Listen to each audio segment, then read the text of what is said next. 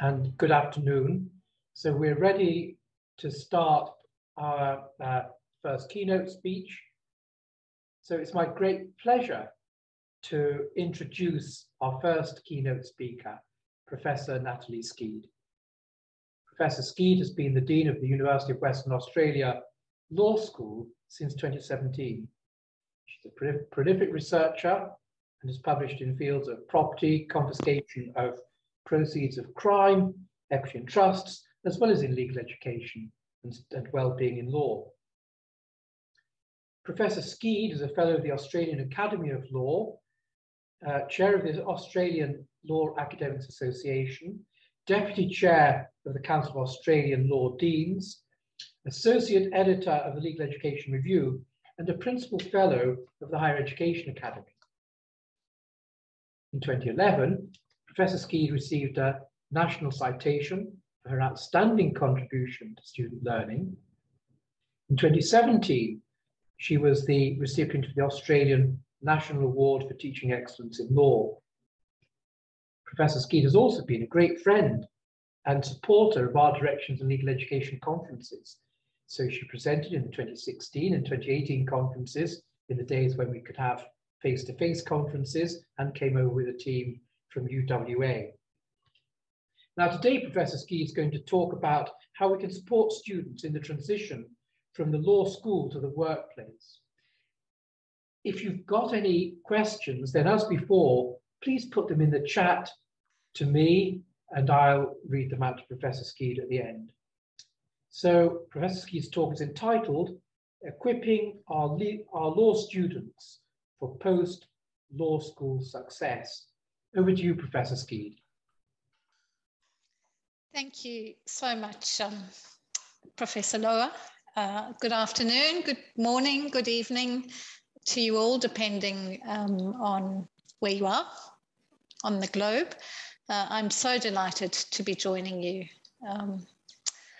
this afternoon. It's a wet and chilly afternoon in Perth, so that my background picture is a bit misleading.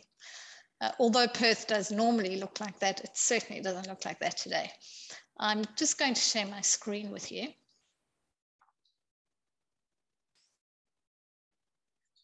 I'm not sure what you can see.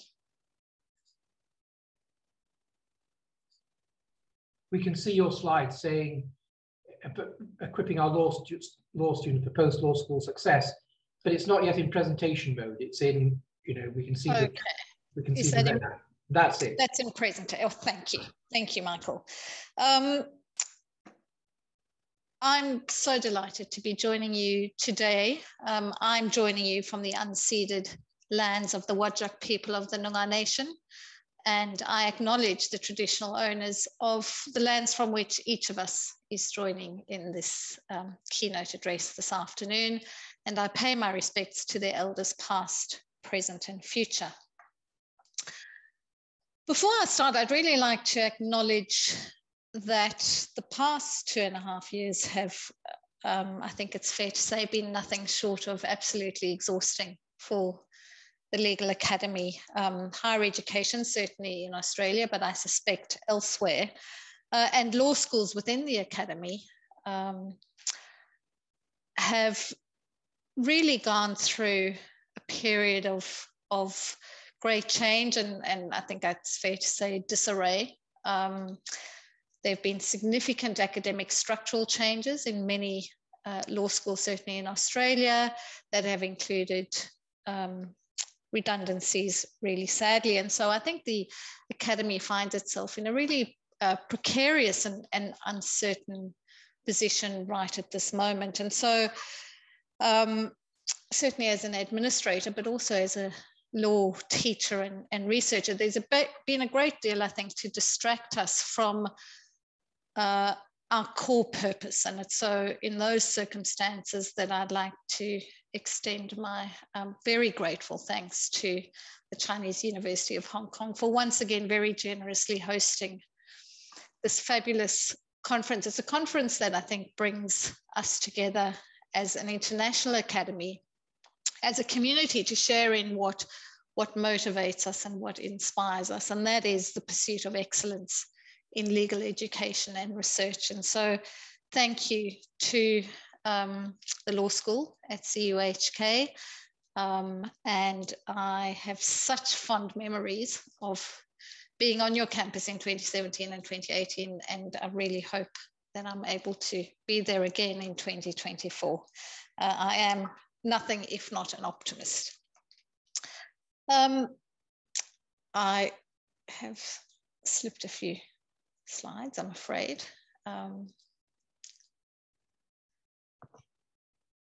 My presentation today is equipping our law students for post-law school success. And it seems to me, in thinking about this, this address, that legal education has been under review and under really close scrutiny, it seems, for decades.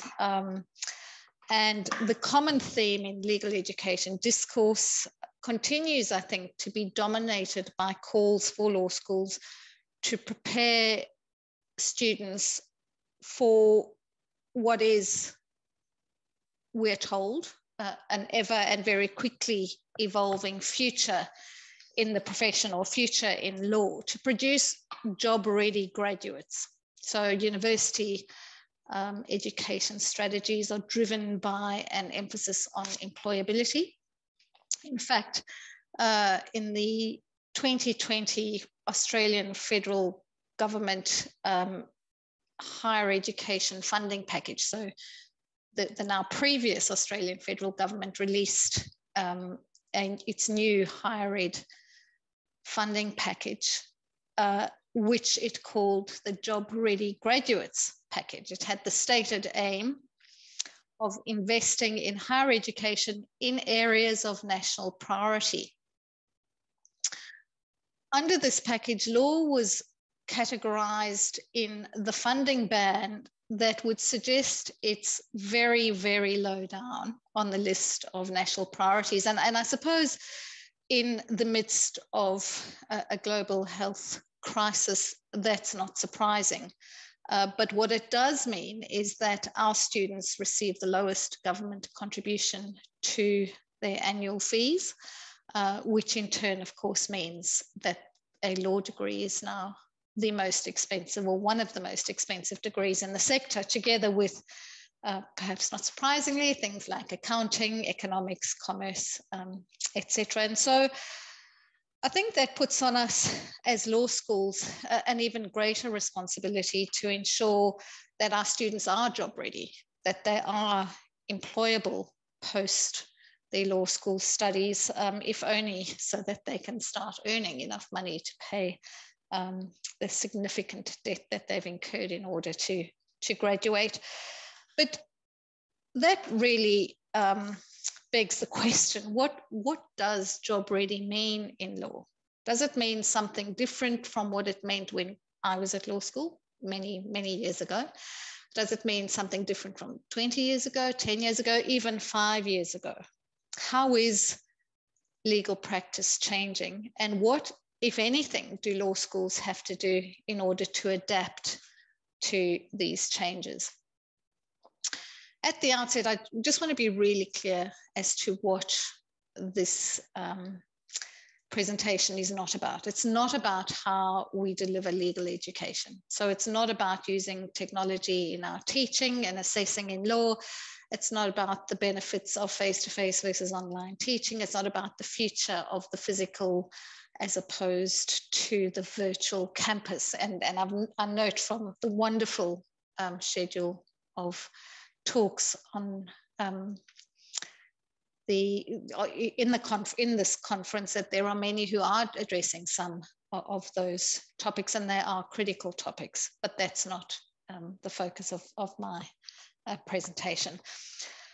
At its core, it's about what law schools need to do to equip students for a future in the law, whatever that future might be. It's about what academically, professionally, and personally transformational moments we can and should be providing our students while they're in our care, so as to ensure that they can step confidently and competently into their future, whatever that future might be.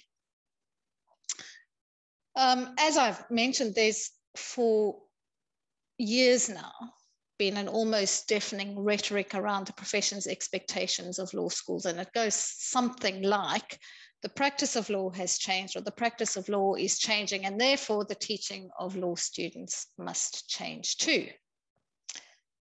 But where is the evidence that law practice is changing or has changed? And precisely how has it changed, or how is it changing? And precisely how should law schools be responding to this? Where is the empirical data to support these claims and demands? And so in an effort to really interrogate these questions and better understand what it is that we need to do as a law school, in 2021 at UWA, I led an extensive external consultation process that was really part of, I guess, an internal review of our JD. So at UWA, we don't have an undergraduate law degree. Our law degree is the postgraduate Juris Doctor. And it's been in place for some time now. And it was an opportunity for us to really take a step back and ensure that the degree that we're offering students is meeting the needs of the broader profession, and that more importantly, that our students have what it is that employers are seeking. And so the results of this, so really we consulted with stakeholders, being those who employ our students. And the results of the consultation was really invaluable in gaining first-hand insight into precisely what it is that the profession requires and expects of law graduates. And so I wanted to share some of that with you today. The first, firstly, the stakeholders that we consulted with, it was a broad-ranging consultation process, and we consulted employers in the ratios or in proportion to which they employ our graduates. So primarily large top-tier firms, both Australian-based and international, mid-tier firms, small suburban firms, as well as industry, the judiciary and government. I should just say, acknowledge that it was a WA, a West Australian-based consultation process. And so the views that we received may not be representative nationally or internationally, although I should say that most of our interviewees do have national and international offices across the globe, so not just in the US and the UK. Our first area of interest was the core program. So legal knowledge. What is it that law students should know when they graduate? And from an Australian perspective, over the last few years, the target scope of the review of Australian legal education has been sharply focused on what we refer to as the priestly 11, which are our prescribed areas of knowledge. These priestlies are just one layer in a millefeuille of regulation to which Australian law schools are subjected. It's ever increasing, unfortunately. These are the 11 prescribed areas of knowledge. They were adopted 30 years ago. They have resulted in a very large core curriculum with very little wriggle room for options and electives. Despite, and I think it's fair to say, there has been a tsunami of criticism leveled at this irreducible core of the law curriculum for at least 2 decades. Although they have gone through various iterations, they've mostly just been slightly tweaked, but left alone. The most significant change was to add a 12th area of knowledge being statutory interpretation. So although we now still fondly refer to these areas of knowledge as the priestly 11, there are in fact 12 areas of knowledge. And we did undertake a comprehensive review of the priestly in 2019. There were some changes to both the substantive topics within these broader topics, and the scope was changed, most commonly just to broaden them. But 2.5 years on, in 2022, those changes have still not been implemented. And so 30 years on, the priestly 11 remain the same. I have to confess, though, that unlike many others, I'm pretty agnostic to these prescribed areas of knowledge. Many have criticized as early as 2000 the priestly 11 as being frozen in time, and the curriculum being anchored around outmoded and siloed notions of what lawyers need to know rather than what lawyers need to do, what lawyers need, the professional skills and values that lawyers need for contemporary legal practice. So that was as early as 2000. And in 2022, I can say that much of the criticism still relates to precisely those concerns. There are persistent calls for the priestly to be significantly revised, even discarded in favor of variously described statements on skills or attributes, capabilities, values, etc. And so given this real interest in and debate in legal knowledge, we were interested in ascertaining from employers what they considered to be the critical areas of substantive law for law graduates. And so we asked them, we presented them with our core curriculum and asked them what the 3 most important areas were and what the 3 least important areas were. And the results are not surprising, particularly when you consider who we interviewed. As a private law scholar, I can say I was very pleased with the results. I get to keep my job, at least. Contract, corporations law, equity and trusts were considered generally as being critical, as well as other private law areas of torts and property. And I'm sure, Michael, that you're very pleased about that. What I find pretty surprising is that there's no reference here to ethics or professional practice. I'll just leave that there. I'm going to very quickly slip through or skip through the next slide because it is controversial and a lot of people take issue with this, a lot of scholars. But again, I think it's important to bear in mind who we were speaking with. And also to note that this was simply a ranking exercise. The general sentiment was that all core units are important, that doctrinal knowledge and that understanding of fundamental legal principles and concepts is essential for any law graduate. And this aligns with other studies in this regard, including the New South Wales Law Society's Future of Law and Innovation in the Profession report, the FLIP report. We also asked what units were not compulsory that employers thought should be compulsory, and the results were terrifying. The first one there, I think, reflects the very resource-focused or resource focus of the profession in Western Australia and the fact that Western Australia is a resource state. The rest are place neutral and principally commercial in flavour.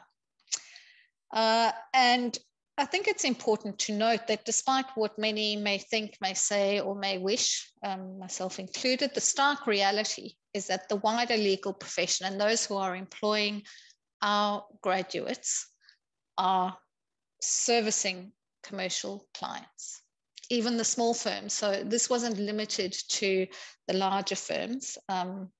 It extended to the smaller firms. And I think, again, despite what we may think, say, or wish, students are well aware of this.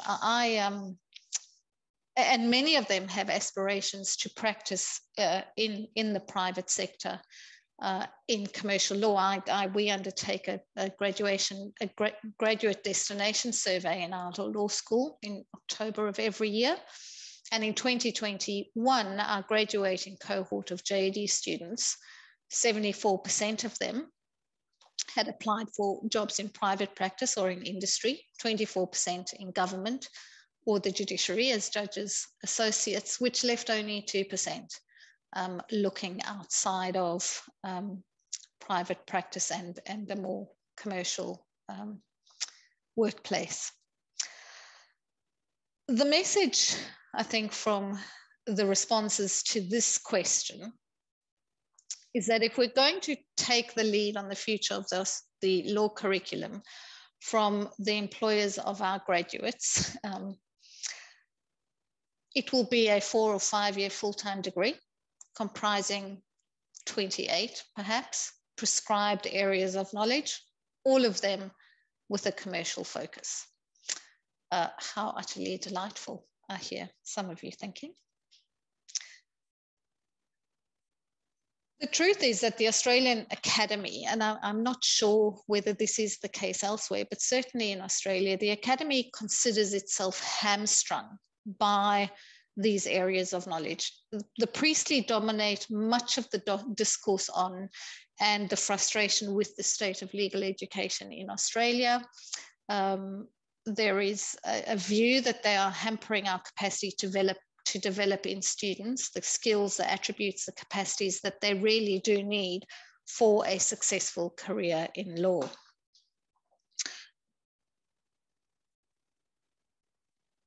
I don't hold that view.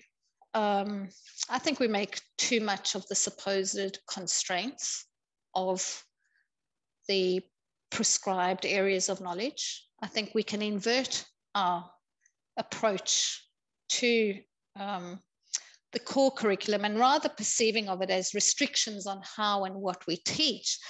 It's more constructive, I think, to conceive of them as a known, stable framework for developing in our students those skills, those values, those attributes that they really do need to navigate successfully a world beyond law school. They provide a solid, stable scaffold around which we can shape the whole lawyer that the profession is really looking for. Because the fact is that attributes and skills don't develop in a vacuum.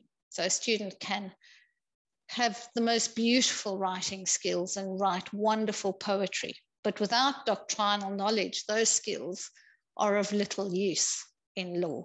It's the knowledge that gives shape, that gives meaning, and that gives value to skills. And so if we view legal education and our curriculum through a skills, values, and attributes lens, it really doesn't matter what 11 or 12 prescribed areas of knowledge there are. I mean, it could be any collection of unit, and so why not just keep the ones we have and work with them? But of course, that begs the question, what are the values? What are the skills? What are the attributes to be constructed around this doctrinal rules-based framework? So we asked employers, what are the skills that you're looking for in law graduates? And I've just listed in this table, excuse me, the most common. Most of these are not surprising. Most of them are embedded through the typical law degree, wherever it may be. They reflect what some have described as the timeless qualities that are required of law graduates. And there we have substantive knowledge being critical. So the core of a law degree serves a very important purpose, and that is developing substantive knowledge and understanding of legal principles and concepts. What was surprising to us, and something that we as a law school had not previously turned our minds to, although I'm getting a sense from some of the presentations I've been in today that other schools may be more advanced on this, was this idea of commerciality. That typically that's not something we focus on in law schools. And by commerciality, I'm not referring to commercial law, but it's that understanding of the commercial context in which clients operate. This was not just a common theme in the larger commercial law firms, it was across the board. That's understanding clients' business contexts. Closely aligned with this was another skill that featured strongly, and that I actually have been thinking about more in recent times, and that is the feedback we got was that law graduates tend to be really skilled in dispute resolution, so problem solving in law. What they're not good at is an understanding of transactional law, so being able to work with contracts, for example, understanding transactions, interpreting transactions.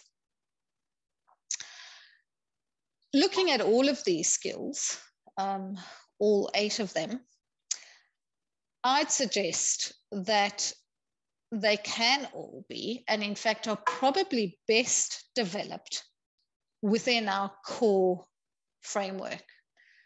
What better place is there to teach drafting or an understanding of transactional law than contract or even property? The perfect place for commerciality is company law. What was surprising from this list was there was no mention of tech skills. And we've heard already today, and certainly in the stream that I was attending, a great deal about technology in law. And there seems to be a never-ending stream of commentary that technology and automation and AI are making much of the people work in law obsolete, and that as law schools we need to respond to ensure that we're preparing our students for a markedly different career in an automated legal workplace. Personally, I have to say, I find the prospect of automation in law and the idea of AI undertaking lawyery work or lawyers' work, including negotiation, the mediation and interpretation of disputes, pretty terrifying for reasons visualized. We know that there have been huge strides in technology over the past 40 years, even longer. Commentary and scholarship abounds with claims that as a result of advances in technology, automation, AI, people work is doomed. We face a jobless future. AI is livelihood devouring. Work has outlived its usefulness. Some might be delighted at that prospect. I'm certainly not. These predictions that technology is taking over jobs, taking over people work, are by no means new. Importantly, though, there is also a vast body of literature that points to the tendency to overestimate the rate of automation and its impact on work. For instance, the reality is more complex and interesting than the headlines. There is no radical transformation underway in the Australian labour market. As routine jobs dwindle, as machines replace more menial repetitive work, other jobs are likely to flourish. And my first personal favorite, Astra Taylor, the myth of human obsolescence. Automated processes are often far less impressive than the puffery and propaganda surrounding them. But what about automation in law? Those are references to automation in the workplace more generally. What about in law? We're all familiar with, and there's already been a reference, at least one reference today, to Susskind's work and his prediction in 2008 that the jobs for which law schools are training or educating our students will no longer exist or will cease to exist, that legal services will become high volume, low employment services, relying on AI with a diminishing need for lawyers. 14 years on, I think we can say that that has certainly proven not to be the case, or at least not yet. In Australia, the legal sector at present is employing more junior lawyers and more law graduates than ever before. The number of lawyers in a report, a New South Wales report from 2021, the number of lawyers in New South Wales, working lawyers in New South Wales, increased by 45% from 2013 to 2020. It is true, though, that lawyers are operating in increasingly tech-enabled workplaces. Many firms, though, technology is not stealthily creeping up behind law firms and taking them by surprise. Law firms are engaging with transformative technologies. They have innovation mindsets. They have well-developed, detailed innovation strategies. They're meeting the tech challenge head on. That doesn't mean, though, that human lawyers are becoming obsolete in the delivery of services. Far from it. Rather, I think what we're seeing is that technology is providing the tools that are empowering human lawyers to deliver more efficient, cost-effective, and better services. Automated tools are increasingly undertaking those basic menial tasks of discovery, billing, document review, due diligence, all those things that as a junior lawyer in the 1990s, I cut my teeth on, and I think, thank God, they are now being done by machines. Crucially, though, and Lisa Tui in her presentation earlier today referred to this as the good news story of tech. Technology is also opening up access to legal services. But technology is not delivering services and providing access to services to the exclusion of human lawyers. And to think that it is risky. Oh, I apologize for that. As Frank Pasquale has noted, the assumption that legal work is predictable, that it's capable of being learned by machines with access to enough data, is a recipe for trapping the law and those who access it in the past. So while, yes, some legal work has and will continue to be automated, you cannot automate what is fundamentally human.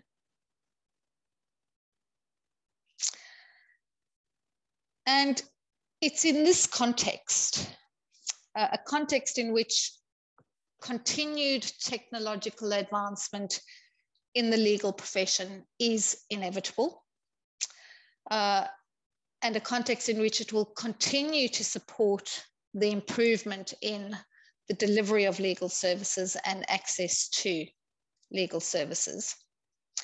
It was surprising for us that lawyers, or employers of our law graduates rather, do not appear to expect law graduates to have any tech skills, or certainly not any advanced tech skills. And this result is consistent with the 2019 Law Society of England and Wales report, in which it was reported that the solicitors surveyed in that study considered that advanced or specialized IT skills were the least important day-to-day skills for a lawyer.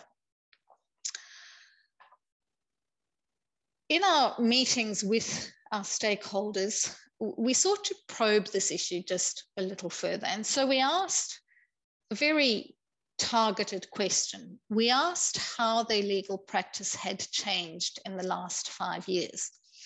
And then specifically, we were interested in whether it was their perception that our law school had responded adequately to those changes. And the responses were somewhat surprising. Almost a quarter said that nothing has changed in 5 years. I suspect that's not the case. I suspect that change has been gradual and in the normal course of change, so nothing notable.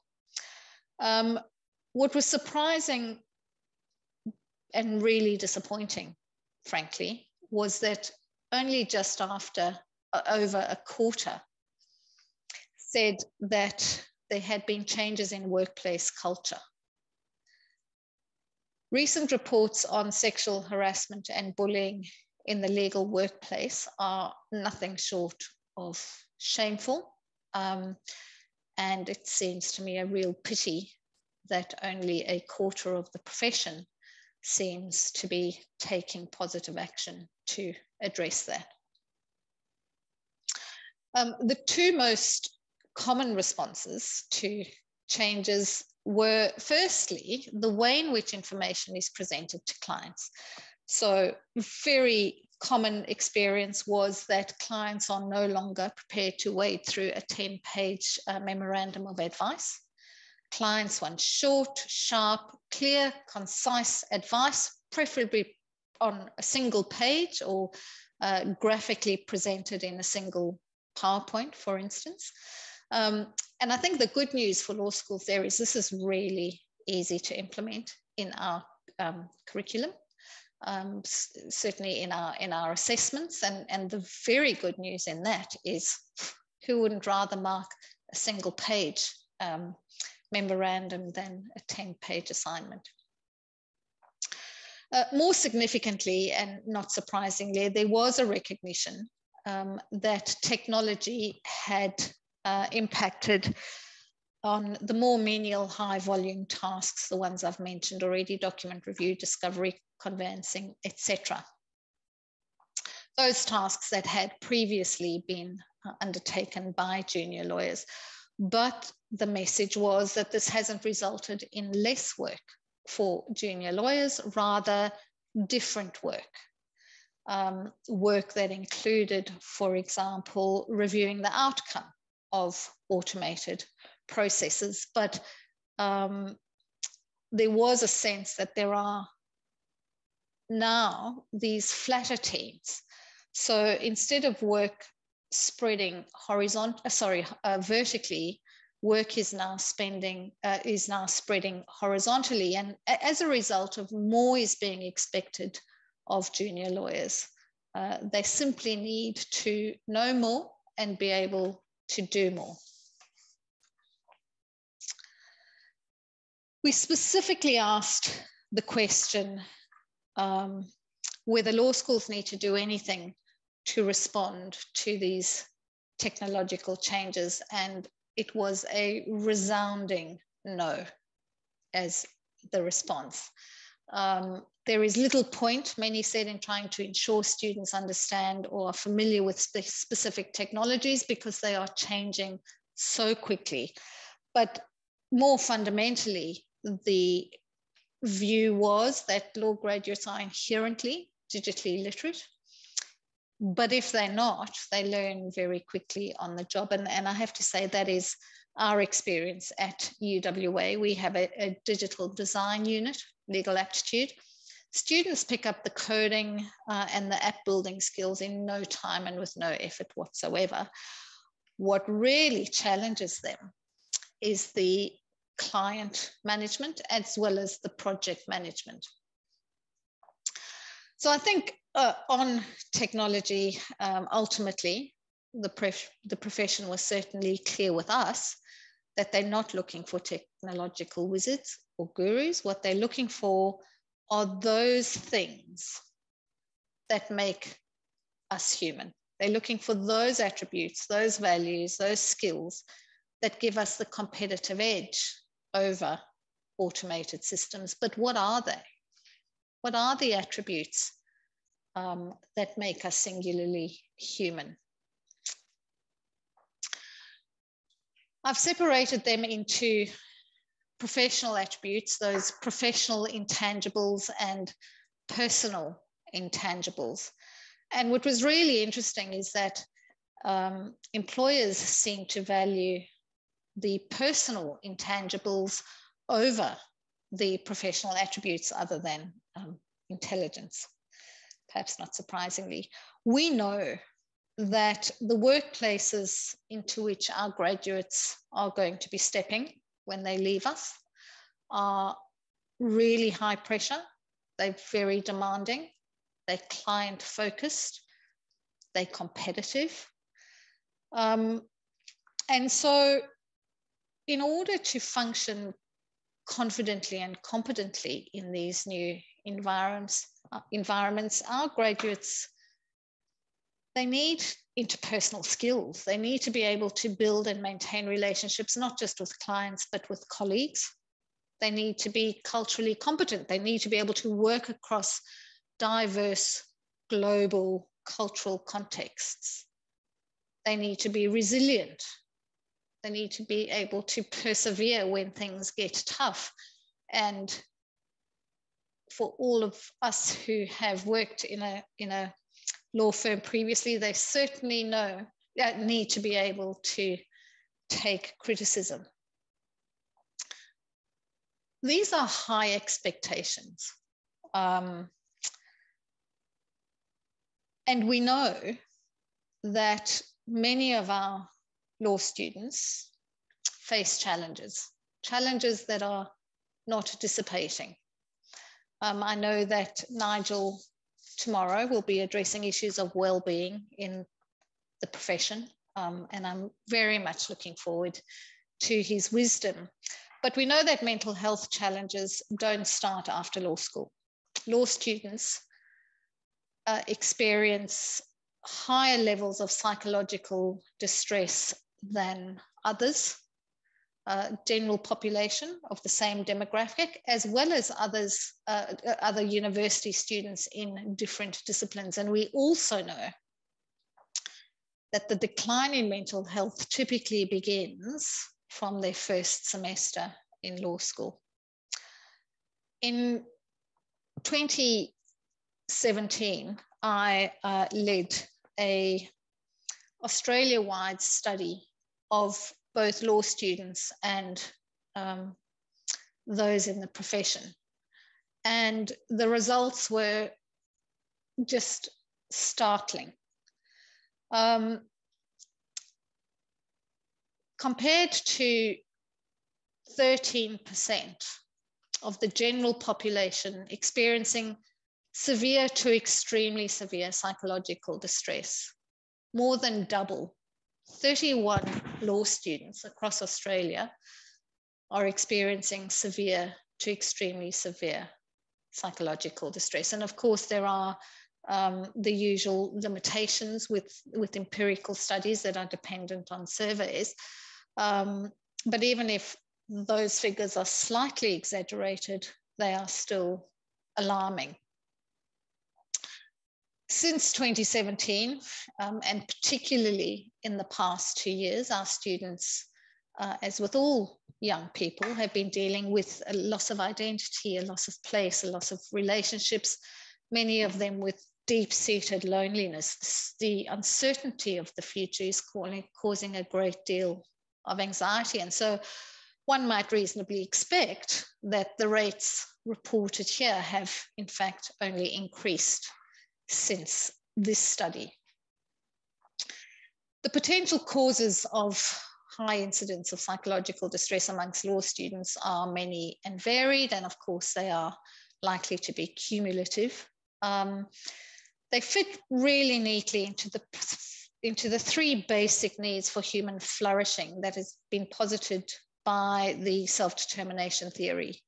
The needs of autonomy, competence, relatedness. Autonomy being a sense of choice and volition in the regulation of behavior, a sense of efficacy one has with respect to both internal and external environments.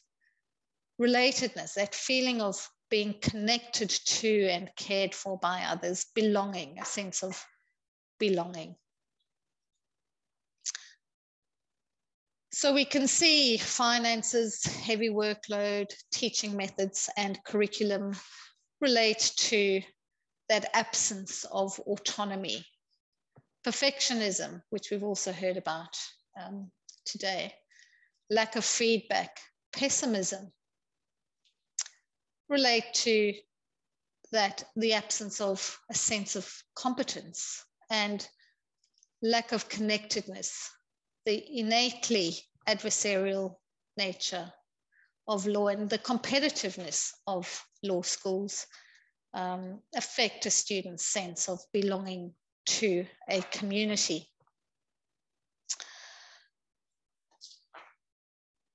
These are all needs that I think we can at least begin to meet, perhaps not address entirely, but at least begin to address through really careful and thoughtful student-focused pedagogy and assessment, and creating for our students an inclusive, a safe and a supportive learning environment. So where does all of this leave us? All of the information, the insights that we gathered from speaking with those who employ our graduates about what it is that they're looking for in graduates, what they're expecting from graduates. The reality is, and I'm not going to sugarcoat this, it leaves us with a great deal of very important work to do in our law schools, but also I'd suggest with immensely satisfying and rewarding work to do. To adapt the thesis of Carl Rogers from his person-centered actualization theory. As law schools, we should provide an environment that allows students to move away from what they are not, what they are pretending to be, to stop trying to be more than they are with the attendant feelings of insecurity and failure, to stop trying to be less than they are with attendant feelings of guilt or embarrassment, to be fulfilling their true or that self which they most truly are, that human self which they most truly are, and allowing their fellow students and others to do the same. There was a recent, and I'd suggest wildly misdirected article by Stephanie Costi in the Australian Lawyers Weekly. And Costi laid a significant portion of the blame for the bullying and harassment that's pervading the legal profession squarely at the feet of law schools. And I take issue with so much of what was in the article, but what I do agree with is Costi's challenge to law schools. She challenged law schools to help build students up to be empowered, ethically minded, and good-hearted graduates who can help make the world better. It's a big task, there's no doubt it's a big task. What there's also no doubt about is that we don't all have to do it in the same way. We don't have to pick up the challenge and head in the same direction. Some law schools are variously weaving sustainability, digitization, globalization, or internationalization, work integrated learning through their curriculum. And they're all fantastic initiatives and important programs that hold a curriculum together.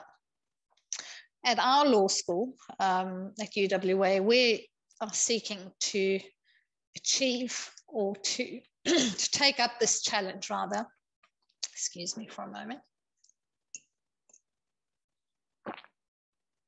Through our comprehensive indigenization of the JD program, where we are deliberately and ever so carefully embedding in a scaffolded way Indigenous knowledges, perspectives, experiences into the core program of this Juris Doctor. And I have to say that this process and this program is really transforming the lens through which both staff and students think about the law, but also how they place themselves within the law. It is, I think, putting students in a position where they are better able to contribute to shaping the better future of which Costi, or to which Costi refers. Whatever future that, or whatever form that future may take. It's a future in which they can step more confidently and more competently.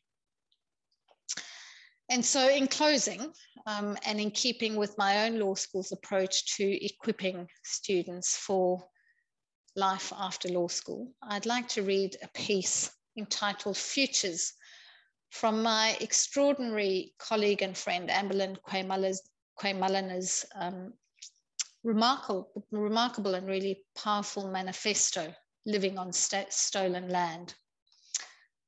Amberlyn writes, "The places where different worlds meet can be places of connection, enrichment, and transformation. What is to come, all the things that are next, lives within the hearts and minds, hopes of Indigenous peoples and of settlers who are committed to do justice. Decolonized futures are what we create together." And so my wish for all of us is that those places of connection, of enrichment, of transformation are our law students, and that we are able to equip our students to help create those fabulous futures. And I will just say, as a final word, I just don't think we can do this on mute.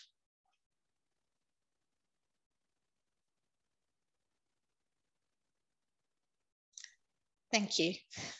Thank you, Michael. Thank you, Natalie.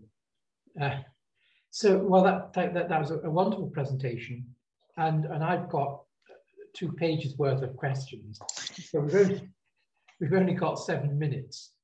So sorry about that. No, that's fantastic. But before can I just say though that if you've got any questions for Natalie, could you please put them in the chat and to me, and then I'll pose them. But until I see any, I'm going to start, if you don't mind, on my long list of questions. Well, actually, first of all, with a comment at the beginning of your talk, just to say how pleased I was to hear you talk about the idea of this conference as a kind of a platform for an international community of legal educators, because that is exactly what it's intended to be. And also, hopefully, I think what I hope we can do is to tie in with other such platforms. I want to go just, well, let me just see which of these shall I go for. Yes, on the priestly 11. And do you think that one of the, I think my feeling from what you said is that nobody really, well, legal academics have got an issue with the priestly 11, but law firms don't, and you don't. Yes, I think it's fair to say that law firms certainly don't. And in fact, as we saw, they'd like to expand them to include a whole host of other commercially focused compulsory units. I'm agnostic, Michael, as I mentioned. Skills, the development of skills, of attributes, of values is really critical in our students, but you can't do that in a knowledge void. Yeah. They have to be wrapped around a knowledge base. And why not those areas of knowledge that employers are telling us are important to them? So I think we can get really wrapped up in feeling constrained by this prescription and regulation of what we have to teach. But actually, there are ways of teaching that content that can achieve other really important objectives. Yes, thanks, Natalie. Steve Gallagher asks whether you could talk a bit more about the concept of commerciality. Yes. He says he believes this is a similar concept to that identified as missing from Hong Kong law students by law firms. And Steve refers to a study done by our colleague Paul Mitchard, who did something similar to you, a bit similar, went to speak to law firms to ask what he thought that our graduates lacked when they made applications and hit the workplace. So commerciality.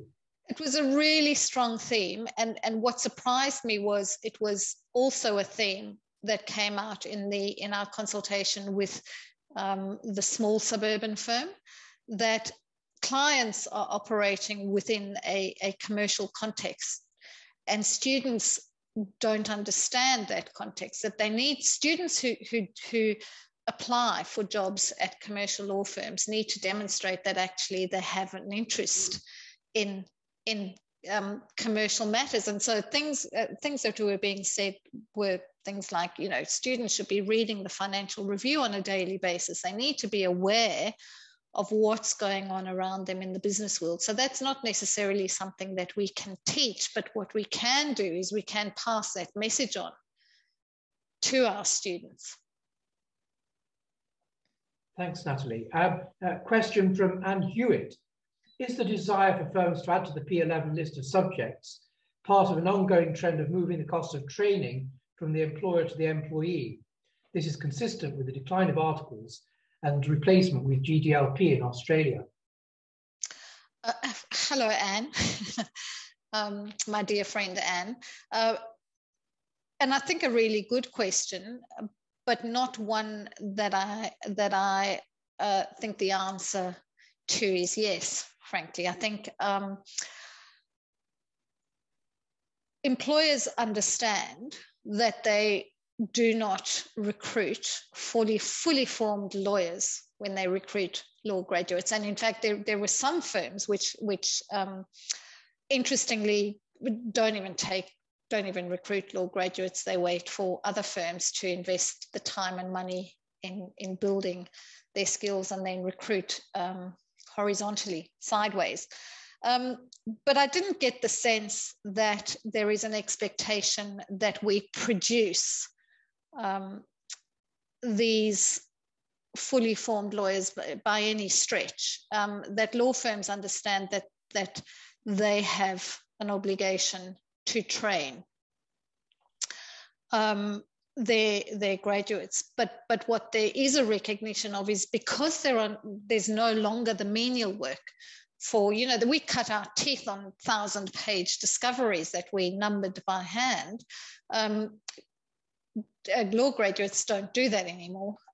So they are having to, right off the bat, undertake more sophisticated and difficult work, which in a sense, I guess, does put the burden on law schools to ensure that they're equipped for that. But I'm not sure that there's necessarily an unburdening of the responsibility down the line. Thank you. Natalie, can I come in with another question? And that is your suggestion that things like drafting skills could be built into the kind of teaching the core pre-C11.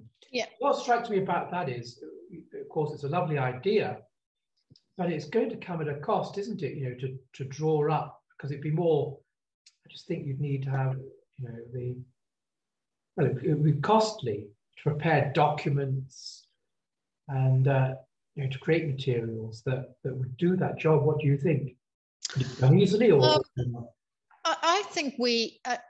I think we need to be more innovative in our assessments, Michael, and I think that's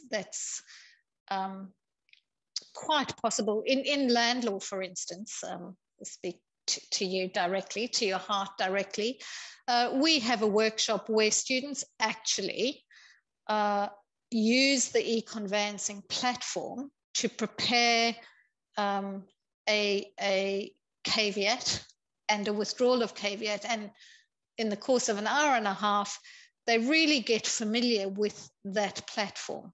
But in the same at the same time, they're also learning the substantive content on caveats, the purpose, and the underpinning principles. So I think we can do it, but it does need some creative thinking around how we embed content into these more practical skills. We've just introduced a unit, actually completely off the back of this consultation process. We've replaced one core unit with another called interpretation. And that's the unit, and it's not just statutory interpretation, which is required under the priestly, but it's interpretation of different legal instruments, including contracts. So that will give students an opportunity to really work with contracts and develop their transactional understanding. Natalie, another question's come in, but we've only got a minute, so I'll read it to you. It's from Josica Kutin at Victoria Law Foundation. At UWA, how do students get exposed to other areas of law, such as community lawyering, human rights, social justice, and the option of working in your organisations that address issues of access to justice? Really good question. We have a legal internship unit where students are placed in a workplace of their, and when students apply for their particular workplace, they indicate their area of preference. And it's there where we find a lot of students preferencing community legal centres, government departments, so they do get to have that experience of working in a non-commercial workplace. Of course, we also have human rights units. We have international human rights, international humanitarian law, international criminal law, public international law. So very much social justice and internationally focused units.